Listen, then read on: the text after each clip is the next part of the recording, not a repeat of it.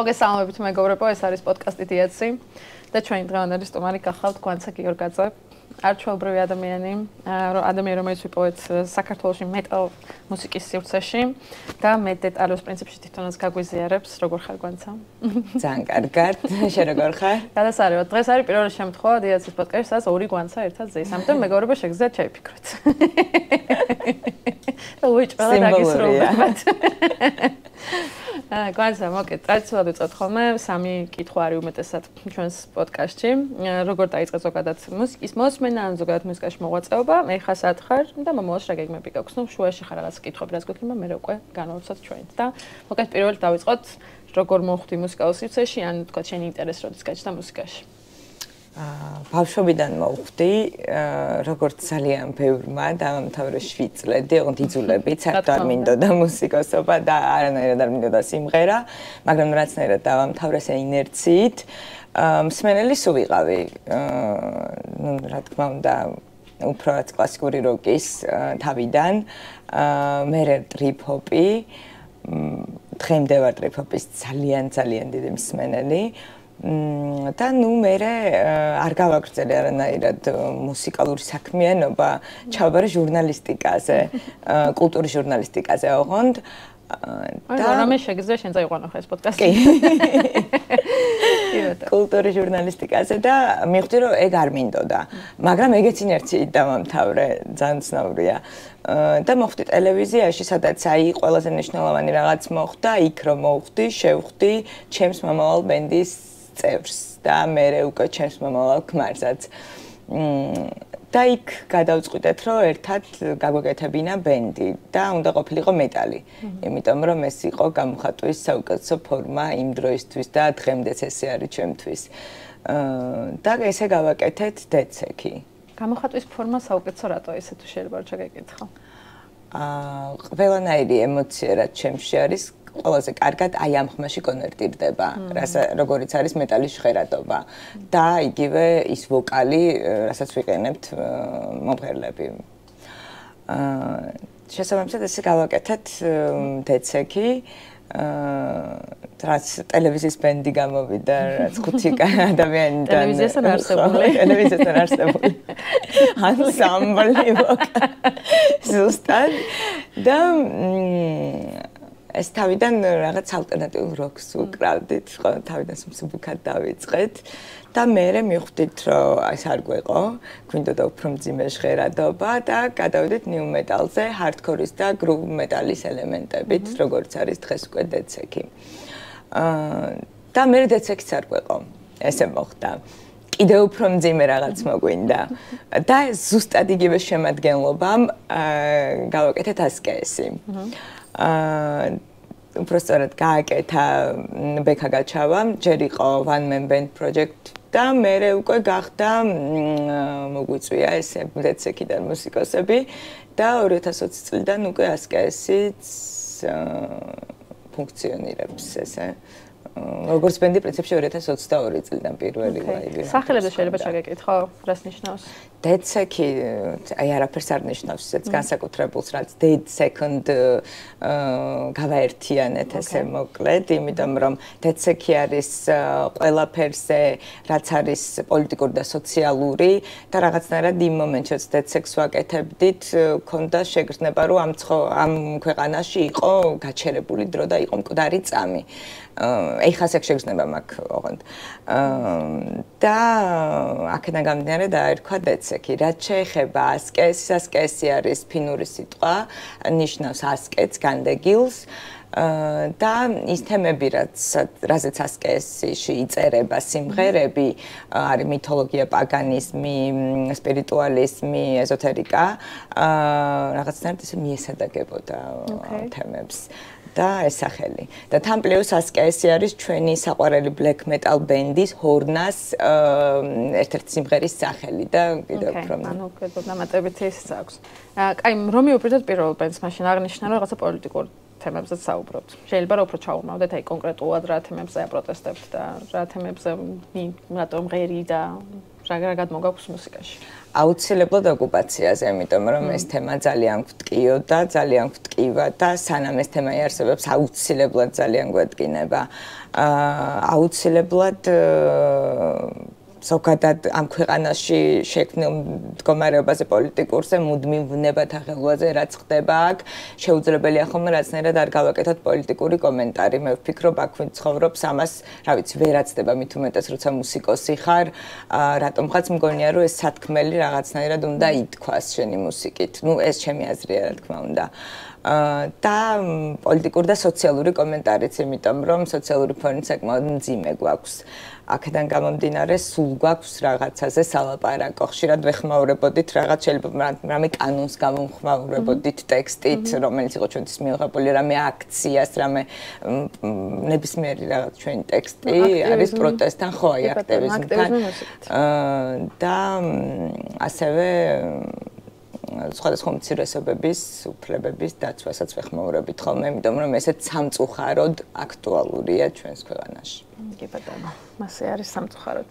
ძალიან დიდი მადლობა, იმიტომ რომ ჩემი ძალიან მნიშვნელოვანი არის ნებისმიერ community-ში არსებობდეს ადამიანები, ვინც მაგ თემაზე საუბრობენ.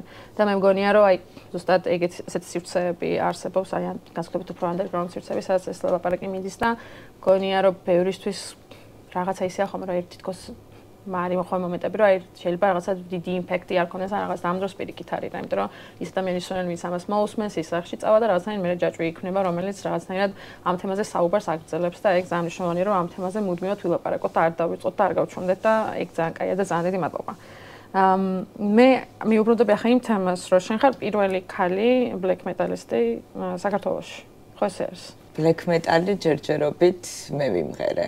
ნუ თუ ვინმე სადმე თავისთვის გააკეთა რაიმე პროექტი, მოგმართეთ კი, მაგრამ რაც შეეხება ბლეკ მეტალს, ხო, ჯერჯერობით ესე ღიად ესეა.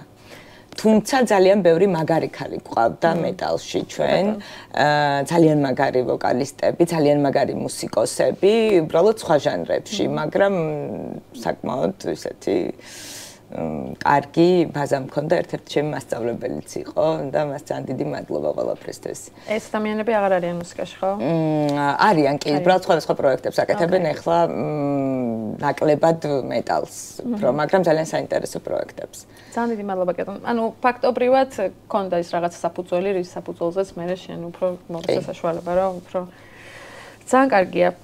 რა ხდება ეს ბლეკ მეტალში? როგორი სიტუაცია გვაქვს? იმიტომ რომ წეგანს საუბრობთ ზუსტად გადაღებამდე, რომ შორიდან ხან შეიძლება ჩანდეს, რომ ზუსტად ეს მეტალისტების community ძალიან ისეთი აგრესიული იყოს, ან რაღაცა ძალიან უხეში და ასე შემდეგ და მე მკითხე გადაღებამდე, რომ თვითონ როგორც ქალი როგორია ამ სივრცეში რომ არსებობდე და იყო თქო.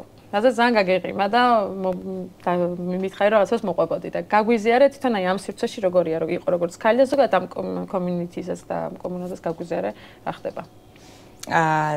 მეტალ community არის ძალიან ტოლერანტული, ძალიან პროგრესული, ძალიან ჰუმანური და ძალიან ერთგული community, ძალიან მაგარი ხალხია მართლა.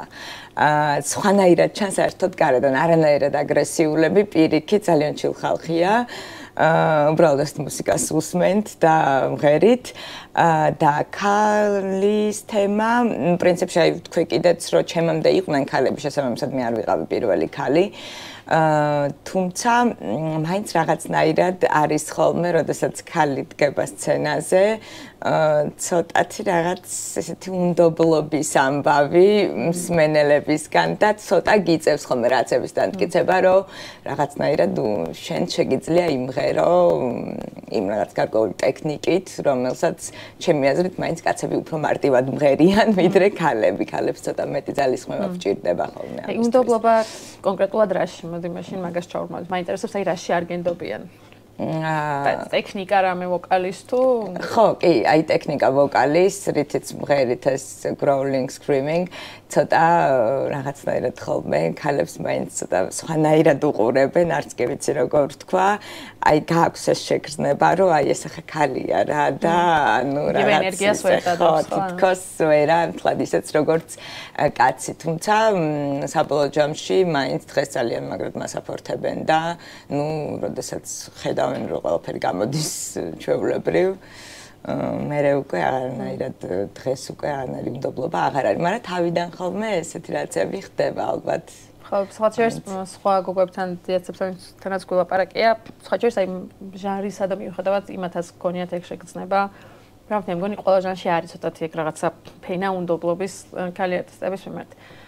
მაგრამ აი ეხლა თქვი რომ თქვა იყვნენ ქალი არტისტები, ეხლა თქვა შენ ხარ, მაგრამ ანუ უმრავლესობა მაინც მამაკაცები არიან და დარწმუნებული რომ ძალიან კაი ხალხია და მით უმეტეს შენგან მესმის რომ ძალიან მხარდაჭერა და ყველაფერი არის. უბრალოდ იმაზე თუ გიფიქრია, აი თქვა რატო არის ისე რომ აი ქალები აი ამ სივრცეში ნაკლებად არიან უფრო. რატომღაც არირჩევენ, მე მაინც ასე ვფიქრობ, იმიტომ რომ რეალურად მე რომ მკითხო, არანაირად არ არის ხელი შემშლელი არანაირი პირობა იმისი, რომ ქალი იყოს. პირიქით ძალიან ღია ყველა, ძალიან გავხარდება ყველას, მამაკაცებს გულისხმობ, მე ვისაც ვიცნობ და metal community-შიც თვითონ ქალები არირჩევენ, მე რომ მკითხო, ანუ აქ არანაირი სხვა ბარიერი არ არსებობს. უბრალოდ რატო შეიძლება არ აირჩიონ მაშინ ესეთ უსწორ შეკითხვას. თვითონ მეტალი მაინც და მაინც არც კომერციული ჟანრი არ არის ისე და რაღაც პოპულარობის ამბავშიც მაინც და მაინც არც ისეთი პოპულარულია მით უმეტეს ჩვენ ქვეყანაში და თუმცა არც არსად ეხლა განსაკუთრებულად პოპულარული არსად არ არის და შეიძლება ეს თემაც იყოს, არ ვიცი, შეიძლება არტისტებს უნდათ რომ უფრო ფართო მასებზე გავრცელდეს მათი მუსიკა და შესაძლოა ესეც იყოს.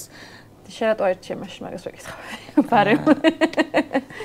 აბსოლუტურად ყველა ემოციას აქვს ეს სახე, მეტალის, ჩემს ყველა ემოციას, ჩემს ყველა იდეას, ჩემს ყველა აზრს, ის რისი გამოხატვაც მინდა, არის ზუსტად ეს ძლიერი, მძიმე, ცოტა აგრესიული, ცოტა დეპრესიული ჟღერადობა, როგორიც არის მეტალი და განსაკუთრებით ბლეკ მეტალი, აი რაც უკვე ასკესში დავიწყე სიმღერა, მივხვდი რომ აი ეს არის თურმე აბსოლუტური სამოთხე ჩემთვის. ეს ბლეკ მეტალი, ეს თავისი ხრმა და ძალიან ისეთი მძიმე ფენებით არის ის რის კეთებაც ყოველთვის მინდოდა თურმე. ძალიან მიხარია, რომ ნაპოვნი გაქვს ეს რის კეთებაც გინდოდა. ზუსტად ეს ბენდი იყო თუ სწორად მახსოვს, ეხა იყავი ტურზე. ეს იყავი ტურზე. ტურის შესახებაც მოგვიყევი, როგორი იყო, სად იყავით კონკრეტულად? ბულგარეთში, აქ დავიწყეთ თბილისში, მე ბულგარეთში ვიყავით, სომხეთში ვიყოფილიყავით, მაგრამ ამბებთან დაკავშირებით, გაწოდებული ყარაბაღის რესპუბლიკასთან დაკავშირებით ამბების გამო გადაიდო ეს ფესტივალი და საფრანგეთში ქონდა რამდენიმე კონცერტი კიდევ. იქ როგორი იყო ისა? კომუნა უფრო წესით ალბათ უფრო დიდია, ხო, მაინც მასშტაბები მაინც სხვა. კი, და ძალიან ისეთ იციან. ძალიან კარგად იციან, როგორ უნდა მოიქცნენ მეტალ კონცერტებზე. ძალიან კარგად იციან ჟანრები. აქ უფრო არეულია ხოლმე თითქოს რაღაც კონკრეტულად უბრალოდ მეტალს თუ უსმენენ, ყველა ჟანრის, მდენად ცოტა ვართ უბრალოდ მსმენელებიც, რომ ყველა ჟანრის კონცერტზე მიდიხარ. იქ ბლეკ მეტალის მსმენელები იყვნენ კონკრეტულად მოსულები. იქ რაღაც მაშინ გააქვს ეგ ფუფუნება, რომ რა ჟანრიც კონკრეტული ვიწყო ჟანრი იქ მიხვიდა, ოკეი. როგორი არის ეტიკეტი მოქცევის, იმიტომ რომ ხა თქვი რომ იციან როგორ მოიქცნენ ბლეკ მეტალის ლაივზე და რამე რა სხვაობა არის, მოდი ასე ვთქვათ ნიუ მეტალსა და ბლეკ მეტალის კონცერტებს შორის. თუ არის რამე მოსათი. აი ძალიან ისეთი მცირე ალბათ მაინც, მაგრამ რაღაც სხვანაირი მოსმენა ჭირდება მაინც ბლეკ მეტალს, მე რომ მკითხო, ცოტა უფრო ისეთი თავშეკავებული, ასე ვთქვათ. ვიდრე ვთქვათ ნიუ მეტალზე უფრო რაც გიჟური გარემო იქნება ხოლმე ჰარდკორზე უფრო ისეთი სლემები, მოშპიტები, აი ბლეკ მეტალი მით უმეტეს ეს ატმოსფერიკ დეპრესივ ბლეკ მეტალი, რასაც მე მღერი, უფრო ისეთი მოსასმენი არის, უფრო სერიოზულად შეგანეცადა. უნდა შეიგრძნო უფრო მეცად ვიდრე ოკეი, გასაგებია. მიუხედავად იმისა, რომ აქ პატარა კომუნა არის, წეღანს ამბობდი, რომ სულ ყველგან დაკვება ეს ხალხი და გარდა იმისა, თვითონ უშუალოდ ხალხი მუსიკოსები ძალიან მხარდამჭერები არიან, პარალელურად არსებობს პატარა, მაგრამ ძალიან ერთგული ფან ბეისი, რომელიც სულ ესეთან დაკვებათ. ესენიც, რა თქმა უნდა, აქ როგორ არის გენდერის მხრივ და ქალები, კაცები როგორ არიან? ძალიან ბევრი ქალია. ხო. კი, ძალიან ბევრი ქალი მსმენელია და ძალიან მაგარი გოგოები არიან და მათთან უფრო ვამყარებ ხოლმე სხვა შორის კომუნიკაციას, ვიდრე კაც მსმენელებთან. სულ ვამბობ, რომ რაცნაირად ქალებთან უფრო მომწონს და უფრო გამომდის ქალმსმენელებთან. და ძალიან მაგრად ერგვევიან სხვათა შორის ყველაფერში. და იმედი მაქვს, რომ ეს პატარები არიან თან რაღაც ასაკით და იმედია, რომ მათგან რამდენიმე გადაწყვეტს, რომ სცენაზეც დადგეს და რაცნაირად გაგრძელს. კი, არის, იმიტომ რომ მოსულან ჩემთან კონცერტის მერე და ვთქვამთ, რომ ან რაღაც მასწავლე, ან რაღაც მინდა რომ ესე ვიმღერო და ყოველთვის ვაკვალიანებ, როგორც შემიძლია, იმიტომ რომ ძალიან მინდა რომ ბევრი ქალი იყოს. და ბევრმა ქალმა იმღეროს, იმიტომ რომ ძალიან მაგრად გამოხატავ ამით შენს თავს და რატომ არა? ხო, მეც მგონია, რომ აი მაგ სივრცეში, სადაც შეგიძლია რაღაცნაირად დაიცალო და განსხვავებთ ისეთ გარემოში, როცა ხარ, რომ რაღაცნაირად სულ შეპოჭილი ხარ თითქოს მაინც სოციუმიდან გამომდინარე, აი რაღაცა სადაც შეგიძლია რაღაც გამოხვიდე და უცებ გადმოიღო ეს ყველაფერი. უნდა ქნა წესით, მაგრამ ხო, მე მგონია რომ ზუსტად ეგ არის პრობლემა, რა მე რო ვფიქრობ ხოლმე რატო არ არიან თქვა ალტერნატიულ სივრცეებში ქალები. მგონია რომ ზუსტად ეგ არის, რომ შეიძლება უფრო ბლეკ მეტალის მსმენელები ვარ იმ კონტექსტში, რომ თავშეკავებულობას გვასწავლიან, როცა ემოციების გამოხატვაზე მიდგება ხოლმე საქმე რა. შეიძლება თქვა გამოხატო სევდა, მაგრამ აგრესიის გამოხატო იმდენად უფრო შეფოთულია სტერეოტიპულად, როგორც კაცის ემოცია, რომ რაღაცნაირად რაღაცა ისტერიჩკა და ასე შემდეგ ესეთი ისინი გეკვრება მე რა იარლიყები და შეიძლება მაგისი თავიდან არიდება თუნდაც, მაგრამ იმეც იმეს ვიტოვებ, რომ რაღაცნაირად მაგ ბარიერს გადავახავთ მალე და ზუსტად ისეთი ადამიანების დამსხვრევით, როგორც შენ ხარ და კიდე შენს უკან ვინც იყვნენ ქალები, დარწმუნებული ვარ, რომ მაგას ნენელა ვიზამთ და ეჭვიც არ მეპარება, რომ შენი დახასიათებიდან გამომდინარე ბიჭებიც ამაში ხელს შეუწყობენ და ეგ ძალიან კაი არის. კიდე ხა გეგმავთ ტურს? კი, ოქტომბერში. ეს ხა პირველი ბენდია თუ მეორე? ეს არის ასკესი, რომლითაც ოქტომბერში 10 ქვეყანაში არის დაგეგმილი ტურნე, ძალიან ისეთი შრომატევადი, ძალიან პროფესიონალური და წინასწარ ასნაირად ვემზადები საკმაოდ სერიოზულობით და იმედია ყველაფერი კარგად ჩაივლის. მნიშვნელოვანი ტურნე იქნება ძალიან ასკესისთვის, რაც დიდ ფესტივალებზე მოგვიწევს დაკვრა და კარგია, ძალიან მიხარია, რომ ესეთი პირველი black metal ბენდი არ ვარ საქართველოდან, ვისაც უწევს გასვლა საზღვარგარეთ, როდესაც ჩავდივართ, ძალიან მაგარი black metal ბენდი ყავს, Psychonaut 4 ჩვენ და ასეთ აი სულ მიხარია, რომ ჩავდივართ და რომ გვეუბნებიან, რომ თქვენ იმ ქვეყნიდან ხართ არა, საიდანაც Psychonaut 4 მდერ ყველა იცნობს და რაღაცნაირად გაგვიყვანეს გზა, ძალიან მაგარი ბენდია და ეს მინდოდა რა ხდება black metal-ში წეგან რომ მკითხე, მე თქვა რომ მსოფლიო დონის ბენდი ყავს. კი ბატონო, გეთანხმები, აბსოლუტურად არჩეულობრივი ბენდი არის. და ეგ გაყვავის თემაც ძალიან კარგი არის და იცი რა, მაგაც ხა დამაინტერესა ერთმა შეკითხვამ. ან თვითონ აი ამ ყველაფერს ორგანიზებას თვითონ ბენდის წევრები აკეთებთ?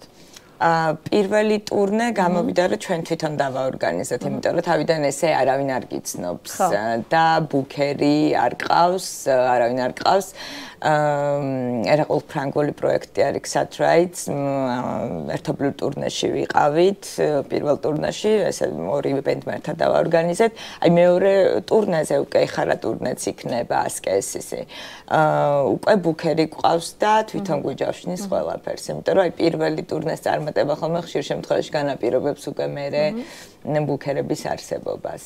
მიხარია და სხვა შორის black metal-ი ძალიან ისეთი პოპულარულია, რატომღაც მაინც შედარებით მე მგონი სხვა ჟანრებთან გასაკუთრებით ევროპაში. ხო, ანუ რაღაცნაირად ეს ახალი ტრენდი არის, თქვა ეს black metal-ის ეს ანუ მეტალ სამყაროში რამეს black metal-ის ახალი ტალღასავი წამოვიდა თუ ეს არ ვიცი, აი არ მაქვს სხვათა შორის ამაზე პასუხი, მაგრამ ბოლო პერიოდში ვხვდები, რომ რაღაცნაირად black metal-ის მსმენელი უფრო მეტია თითქოს, თუ შეიძლება მე მაქვს უფრო მეტად შეხება, ანუ უცხოელებსაც გულისხმობ და რაღაცნაირად ამიტომაც ამ ბოლო პერიოდში ასკესი უფრო აქტიურია ხოლმე ვიდრე თქვა Deadsec-ი.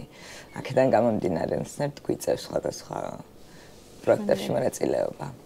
თან ანუ განყოჩაღები ხართ, იმიტომ რომ ხა მართლა ამდენი ტურნეები, ლაივები, პარალელურად, რა თქმა უნდა, საქართველოს როგორც ყველა მუსიკოსი აიჯო. პირველ მნიშვნელოვანი სხვა საქმე გაქვს შენი პროფესიით, მითაც მუშაობ, ხო?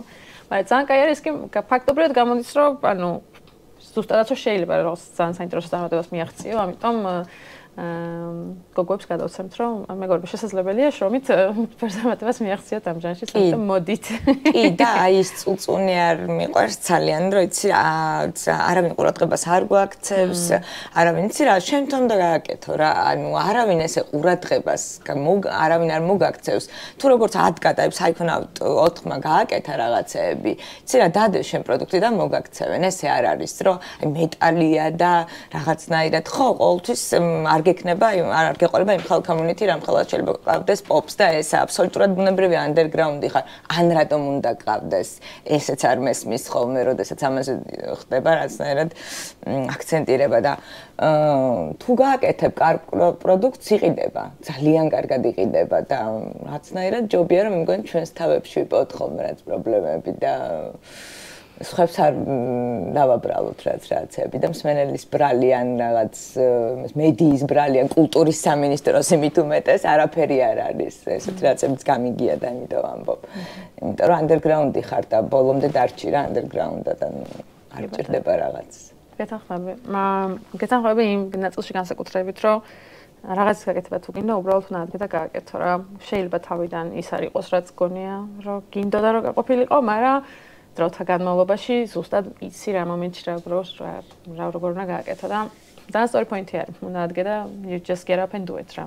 და მაგაში მოყვები ავსოთ რა ძალიან დიდი მადლობა მაგ კომენტარისთვის. ძალიან კარგი იყო.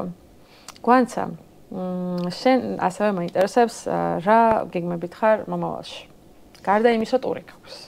როგორ ხედავ, თქვა შენი ბენდის მომავალს და რა ამბიციები და სურვილები გაქვს, რომელიც დაწნობილია რომ ახდება. ამიტომ ბარემ მე ვიტყვით, აი დიაცი უკვე იყო ეს ეგრესები. დავანონსე. ორივე ბენდი წერს ახლა ახალ ალბომებს, Deadsecიც და ASCII's-იც და მათ შორის ASCII's წერს split albums ძალიან მაგარ ფინურ black metal band-თან გაჩავასთან, რაც ძალიან დიდი რამე არის რეალურად მაგ სამყაროში. რის შემდეგაც ალბათ კიდევ უფრო მეტად გაიზრდება პოპულარობა ამ ბენდის ევროპულ სცენაზე. და ჯერჯერობით, რა ვიცი, მეტი ისეთი განსაკუთრებული გეგმა არ გვაქვს, აი ვნახოთ ალბომების მერე რა მოხდება, რილიზის მერე, დაველოდებით და იმის მიხედვით ალბათ ტურნეებსაც დავგეგმავთ და რამდენიმე დიდ ფესტივალსაც ვუმიზნებთ, რომ გამოვიდეთ. და უნდა ვქნათ. აი ყველაფერი უნდა ვქნათ იმისთვის, რომ იქ მოვხდეთ, სადაც გვინდა. ძალიან მშვენიერია კი. და მე დარწმუნებულია რომ გამოგევა, იმიტომ რომ ანუ ძალიან ესეთი ენერგია მოდის და თან იმდენად სიხარულით და სიყვარულით ლაპარაკობ black metal-ზე, ანუ არ მინახავს ადამიანს ესე სიყვარულით ლაპარაკოს, აი იმდენად შენი არის და იმდენად თითქოს შენი თავი გვაქვს ნაპოვნი, რომ დარწმუნებულია რა აუცილებლად კიდევ უფრო დიდ წარმატებებს მიაღწევ და ძალიან მიხარია. გვანცა ეხა მითხარი აუცილებლად ოღონდ მსმენელისთვისაც სად შეუძლია ხალხს რომ მოусმინოს, სად შეუძლიათ რომ ნახონ შენი თქვა ლაივები, სად შეიძლება რომ ნახონ აუდიო, ნებისმიერი ტიპის ინფორმაცია სად ზიარდება რომ თქვა მოგისმინონ და ვინც დაინტერესებული არის თქვენი ბენდებით. ხო, როგორც ალბათ ყველა ბენდის, ან ბევრი ბენდის, ანუ Bandcamp-ი, Spotify, YouTube, რაც ნებისმიერ Instagram-ი, ნებისმიერ რაც ქსელები, სოციალური თუ რაღაც მუსიკალური პლატფორმები, ყველგან შესაძლებელი არის მუსიკის მოსმენა. ეხა ახალი ალბომიც განთავსდება ყველგან, რაც ჩამოვთვალე უკვე, ახალი ალბომებიც. დანარჩენი ლაივებს ერთად წერთ ხოლმე და ლაივის მოსმენაც ასევე მარტივია და ყოველთვის ჩვენს გვერდზე, ბენდის პეიჯზე ან Instagram გვერდზე არის ამის მოსმენის საშუალება. ოკეი. სამ დავასრულებთ, თხოვნა მაქვს რომ რაღაცა პატარა რჩევასავით დავუტოვო გოგოებს, რომელსაც უნდათ რომ ამ სივრცეში მოხვდნენ და პერფორმერები გახდნენ როგორც შენ. ძალიან მინდა ყველას უთხრა გოგოს რომ უბრალოდ თქვენი ძალიან ძლიერი, ძალიან ღრმა და მძაფრი ემოციების გამოსახატად მეტალი არის იდეალური საშუალება და მოდის ცადეთ უბრალოდ იმღერეთ მეტალი და თქვენ თვითონ დაინახავთ როგორი თავისუფლები გახდებით უცებ აქ თქვენი ემოციებისგან როგორი ბედნიერები გახდებით აი წეგან გვანცამ თქვა რომ ძალიან ბედნიერი ლაპარაკობთ და თქვენც ესე ბედნიერები იქნებით დამიჯერეთ კი როცა იმღერებთ ამ ჟანრს და იცოდეთ რომ მიუხედავად იმისა რომ მამაკაცები არიან რაღაცნაირად დომინირება მამაკაცების არის ამ ჟანრში ძალიან ტოლერანტულები არიან მიგიღებენ და ძალიან შეუყვარდებით ვიცი და რაც განსაკუთრებულადაც კი მოგექცევიან იმიტომ რომ რაღაც ცოტა ვართ გოგოები და ამიტომ რაღაცნაირად მერე ცოტა ესეთი გათამამება ხდება ხოლმე კი და უბრალოდ გაბედეთ და იმღერეთ იმიტომ რომ ძალიან მაგრად მოგიხდებათ ძალიან ბევრი ქალური ენერგია არის მეტალში რეალურად გარედან არ ჩანს მაგრამ არის ესეთი მძაფრი და ღრმა ემოციები მე მგონი კიდევ უფრო მეტი გვაქვს ჩვენ ვიდრე კაცებს იმედია ხა კაცებს ეს რაცები არ ეწყინებათ მაგრამ მე ესე მგონია მადლობა გვანცა ძალიან დიდი ძალიან კარგი ადამიანი ხარ ძალიან ბევრ წარმატებებს გისურვებ და აუცილებლად ვეწვევი მომავალი ლაივი რაც იქნება ეგრევე გამოვიქცევი შენ სანახავად და რამე ლაივი თუ არის ახლა მომავალში ეგეც გითხარი ბარემ კი 23 დეკემბერს არის დისმორიალი ქართული მეტალის ლეგენდა დისმორიალთან ერთად და ვის მიერ ახალი ქართული ძალიან მაგარი ბენდი არის ამათთან ერთად გვაქვს ჯანკიარჩი ლაივი Deadsec და მე კიდევ რაღაც დიდი ამბავი რომელსაც ჯერჯერობით ვერ ვამბობ მაგრამ ასკესის ეხება და ძალიან მაგარი ლაივი გელოდება. ოკეი, მაშინ დიაცებს ველოდებით ყველას 23 დეკემბერს ჯანკიარჩი. და მინდა უთხრა ყველა ქალს რომ მეტალ სამყაროში ძალიან უყვარხართ ყველას. მადლობა, გვანცა ძალიან დიდი მადლობა რომ დრო გამონახე და დროებით. დროებით, მადლობა.